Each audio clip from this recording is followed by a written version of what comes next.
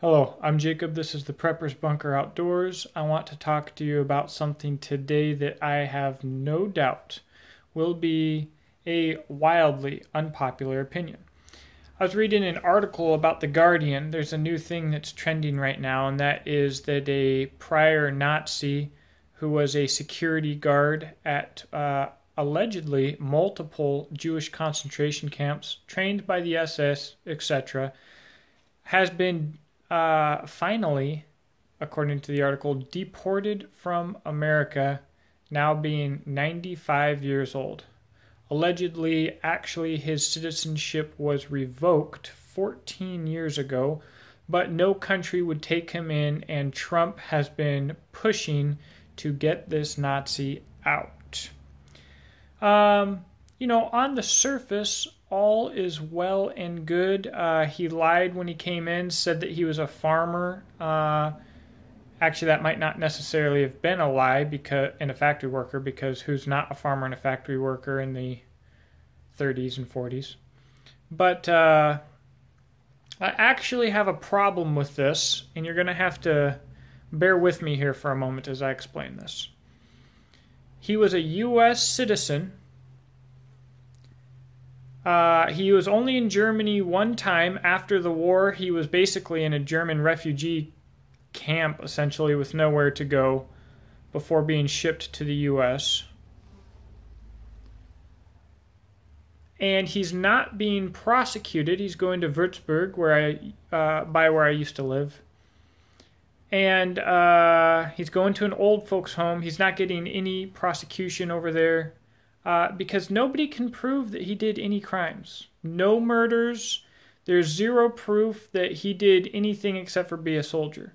Now, there is no excuse to commit war crimes as a soldier, and there's no excuse to do something that's wrong because you're told to do it. But as a U.S. citizen, he had rights, and if in-depth investigation can't find that he ever committed a crime, how can he lose his U.S. citizenship and be deported? He came to the United States in 1957. It is now 2018. So this man came to the United States, and I would assume has worked an entire lifetime here, raised a family here, and probably paid more in taxes here and gave more to the nation here than, I don't know, at least 50% of the U.S. population. Now, if he came here in 1957 and they found out in 1958 that he lied on his papers or withheld some evidence, that might be different. But I can't help but think that once you become an American citizen, and you've been an American citizen for over 60 years, right? You have rights as an American, not as a German. You cannot lose your citizenship without evidence. There has to be due process, which there was not. And now they're taking an alien 95-year-old man to live in some other country, in some other old folks' home. Why? So you can reflect some kind of good values or something. The reality of it is this is really a rights issue. And I'm in no way pro-Nazi. In fact, I'm just as anti-Nazi as I am anti-communist, because in reality they're the same thing. This article in The Guardian goes on to talk about how the dangers of the National Socialist Party. Well, guess what? We have the National Socialist Party here in the U.S., and all of these people who claim to hate Nazis are National Socialists. You're Nazis.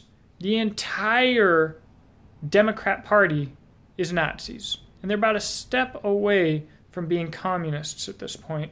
The only thing that it takes to go from being a National Socialist to a communist is to outright flip the ownership of private business from being private to state-owned. But under National Socialism, your private business is massively suppressed small businesses, essentially crushed under taxation and legislation. Weird. I don't know where on earth that happens more than here in America. So we are virtue signaling our pride in deporting someone who's a Nazi without evidence of him committing crimes because of the name Nazi. The problem being that our entire current political system is socialist, is equivalent to the Nazi political system.